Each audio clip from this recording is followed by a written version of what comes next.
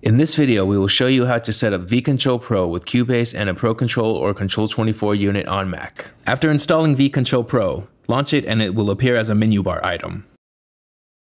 Click on the vControl Pro icon in the menu bar and select Setups. Once the main setup window opens, click on Add New in the controller section and select Add Ethernet Device. The Ethernet Device browser opens and scans for any available ProControl or Control24 unit on the same network. Once the unit appears, select it and click Add. Multiple units can be added at once if available. Now launch Cubase. In the menu bar, click on Studio and select Studio Setup. When the Studio Setup window appears, click on the plus sign and select DigiDesign ProControl. If using a Control24, then select DigiDesign Control24. Click OK when done. Cubase is now connected with vControl Pro and the ProControl or Control24 unit. If you are using ProControl fader packs in addition to the main unit, you can increase the bank size accordingly. You can have up to 4 ProControl units connected for a total of 32 tracks.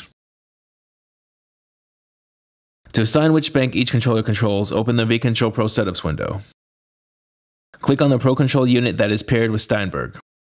The bank it controls can be selected by the drop-down menu. You can select between 1 through 8, 9 through 16, 17 through 24, and 25 through 32. For more information, visit nirink.com.